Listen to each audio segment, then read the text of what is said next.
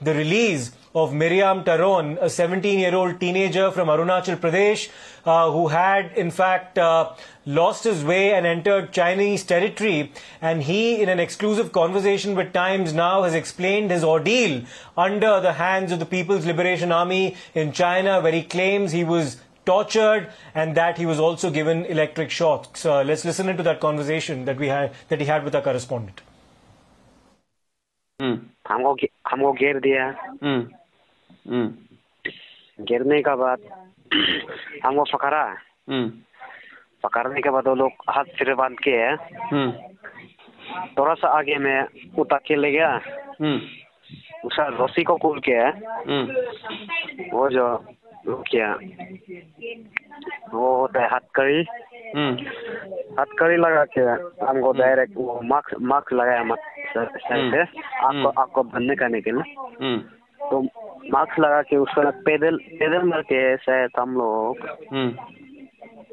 15 minute ऐसे कुछ गया आगे में जाने का। उसमें कुछ वो था, एक कैंप था शायद।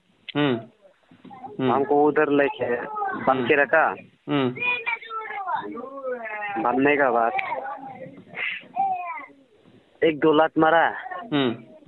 साथ में एक मूवी, इंग्लिश मूवी में होते हैं ना, एक ऐसे मतलब इलेक्ट्रिक वो मतलब जो है नॉर्मली एक इलेक्ट्रिक शॉट देने वाला होता है ना। हाँ, टेजर गन। हाँ, एक तो टॉर्च का साथ भी होता है उसमें ना। हाँ, ऐसा वाला से दो बार लगाया। उसके बाद क्या क्या बात कर रहा था हमको तो समझ नहीं आ रहा था। चाइनीज भाषा कर रहा था।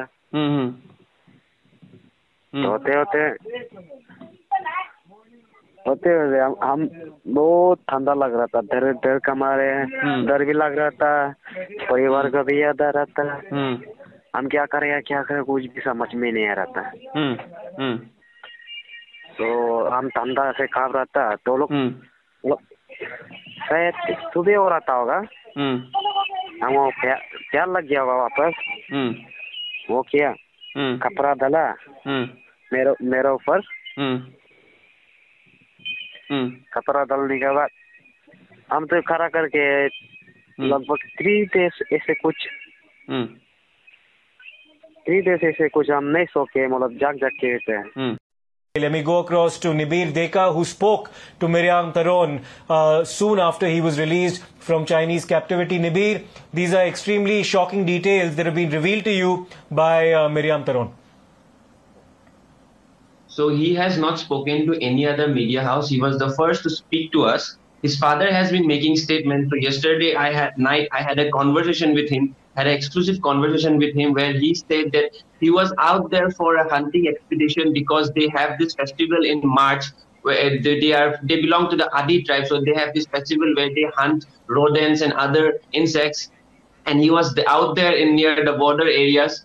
And he was there in the Upper Sungla area of the Upper Siang district when, he and his friend Johnny were surrounded by, groups of men. Johnny escaped from the area, but Miram was, surrounded by these men from the PLA and who, blindfolded him at first. And, he had to walk for 15 minutes to a nearby camp. And when he was taken to the camp, Miram claims that he was, beaten, he was kicked, and he was also, given electric shock. When I asked what kind of electric shocks he was given, he claimed that sort of a, torch, and the torch was put in his bag. When I asked him, is it like a taser gun? Then what the description he gave was sort of a taser gun that has been used in his body. And for the 7, 8 days where he was kept in that camp, he was entirely blindfolded. So whenever he had to eat, that blindfold was removed from his face and he could only eat there. But his entire, eyes and entire head was, blindfolded. However, in the later stage of his captivity, when the discussions with the Indian government continued, we have to understand that Kiran Rijiju, the Indian government and the local administration did a very proactive role. So when the conversations continued, the Chinese were offering him better food in the later stages of his captivity though. But initially it was very difficult for him and he narrated the entire incident, and the guy is still in a bit of trauma. But he says that once he has returned to Indian land, when he saw his father, when he saw his friends, as well as the Indian Army. He's now in a better condition, but still I am in touch with him and I will inform you any more updates on his matter.